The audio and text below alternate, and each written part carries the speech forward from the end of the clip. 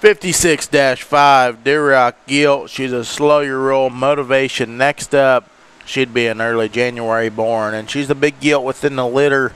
I like that about her. Her mom would have been showed by Garland's. She always looked like just a real neat breeding piece. Grandma would have been champion at Kansas City, would have been raised by Moss Stetler. This 56-5, she's got the interesting parts and pieces for sure.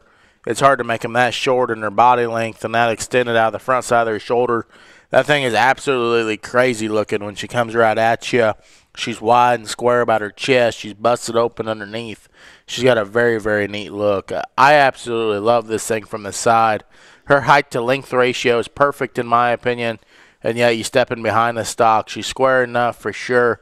She's got the right proper bend from the side.